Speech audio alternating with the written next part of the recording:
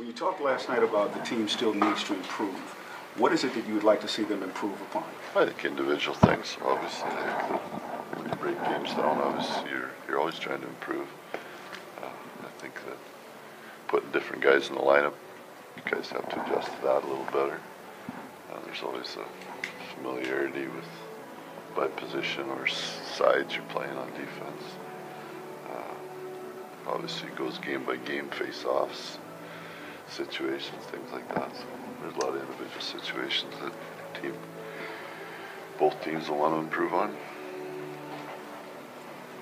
Since you guys are up 2-0, is there any issues of complacency, do you think? No. You know that they will be in a, you hate the word they use, desperate situation, but that's exactly the situation that they will be in game number 3 now. I think they played a desperate game last night. They played really well, and we were able to manage our way through it. I think we knew they were going to try and come out and try and establish a forecheck. They did that in the first shift. They were going to try and play a physical game.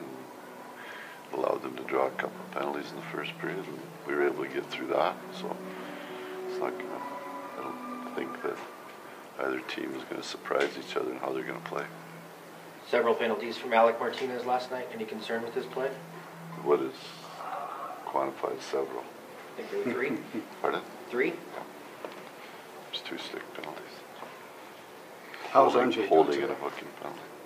What about Kopitar? What's his situation? How's he? Oh, he finally got some stitches in his lips.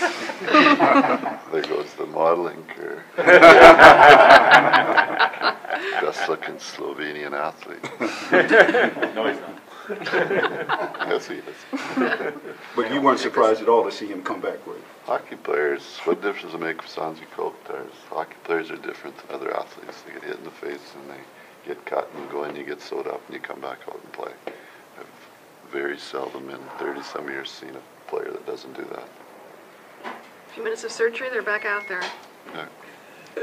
Spit your teeth in your hands, give them a coach. Is there any update on Sutter? Pardon? He's fine. Yeah. Yeah, he's doing an interview right now. Can we expect him in Game 3 to play? Will he play in Game 3? No, I won't be playing Game 3. I'm not available. Probably good in the corners still.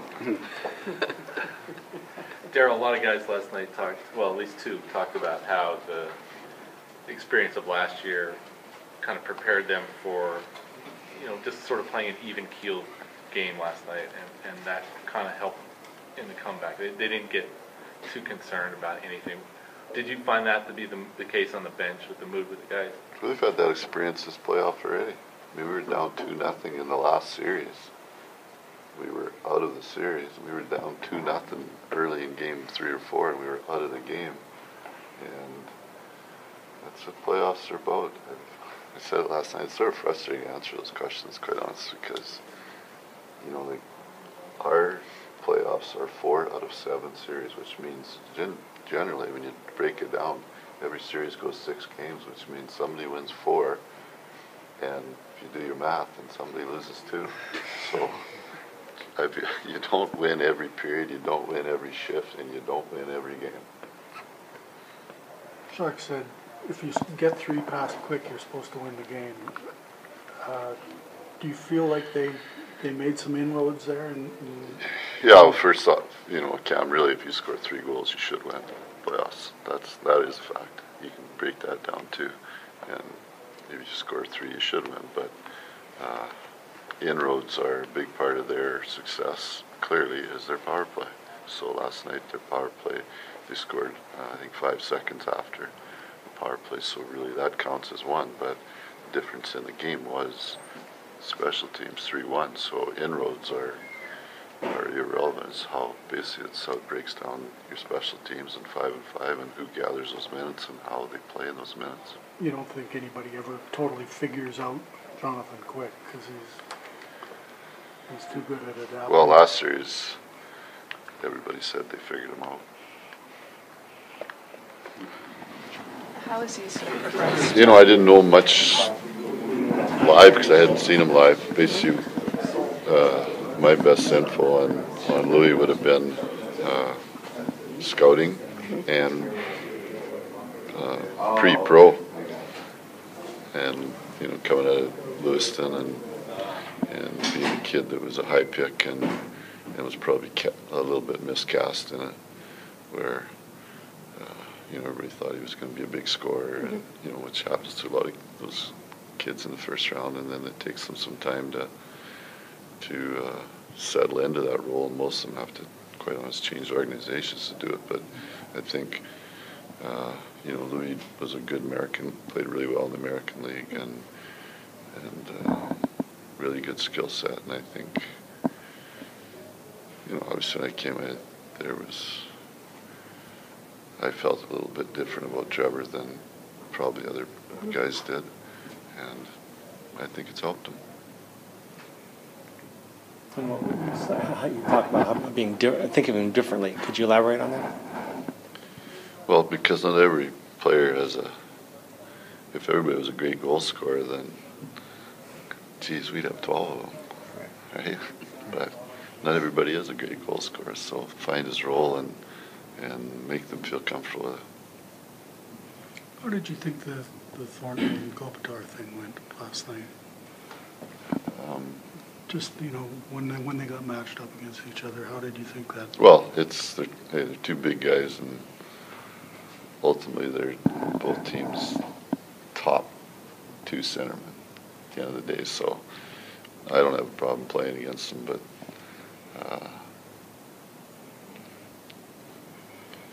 that matchup in itself is a good matchup, right? But who's playing with those two guys and how they play impacts that matchup more than anything else. When Joe wants to kick it into another gear, he's a pretty big handful, isn't he? Well, he's a handful in our zone because he's a big guy who hangs on the puck and he's going to compete to make plays, and that's the strength of his game. And last night he was on, and the big part of the possession part of his game last night was his face-off. Yeah. If you look at it, he was a dominant guy in the face-off. When you win that many, you rarely see that high of a. You might see a checking guy win 11 or something like that, but to see that high of a number, and primarily offensive zone face-offs too, is fairly significant. You talked about the insignificance of whether you're 0-2 or 2-0. But is that something you have to tell the guys, or do they know already from experience that it doesn't guarantee you anything? And I think our players have, I don't think that's something I don't have to make a big stand about. I think even though we could say we have experience, we're still a lot of guys that haven't, playing guys that haven't had much at all. Quite honest with you, the two teams, San Jose has, quite honest, 10 or 11 guys over 30 years old. They actually have a hell of a lot more experience at it than we do. But the guys know how tough it is to go into that building, even at the, I don't think, playoffs. I don't think, I think we're really familiar with it being a division. It's, to me, I couldn't care less if we're up, down, tied, whatever. We're just still trying to get everybody to play their best games, that's all. When you were there, did you think that building was an advantage for you? The noise level, the ceiling, the way it contained once noise? we became a good team. Yeah, only then. Yeah. The building doesn't win for you? Yeah. Once we became a good team, and the last, that's where it does make a difference. And it's one of the old buildings that's right on top of you, that's still the biggest difference in the home road. Everybody makes a big deal about it. Quite honest, most of the buildings are generic, just different colors. But that one isn't. But that one's still one of the old ones, so it's still, Chicago's able to recapture, pull the emotion across the road again.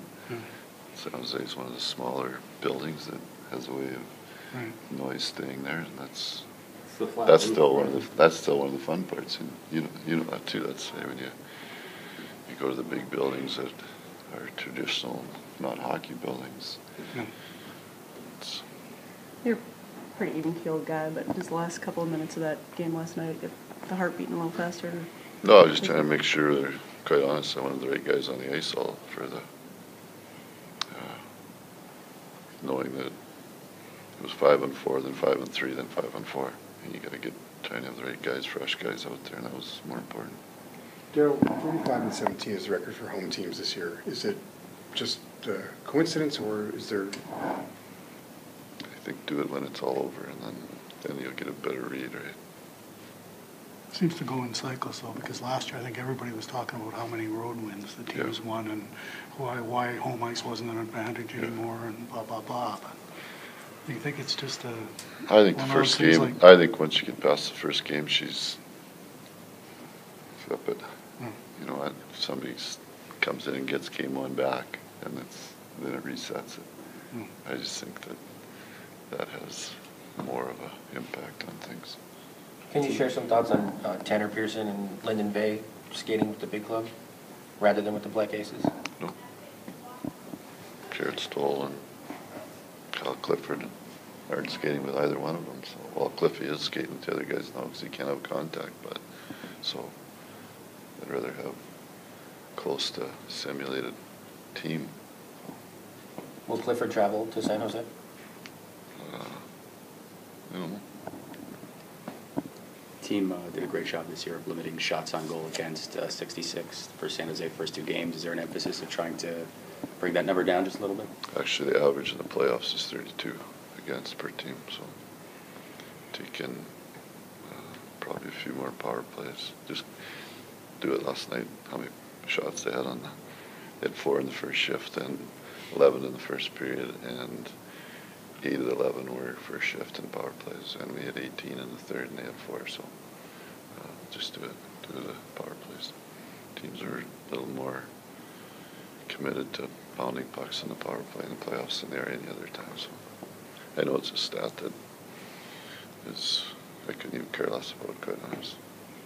What stats do you pay attention to? Like which are the ones that make you sit up and take notice? I do a lot of head-to-head stuff. Yeah. Yep. And because that does impact, because top guys play a lot. It's a fact, and how much they are producing against each other, or what they're trying to generate against each other, or what lines they're trying to do against each other, or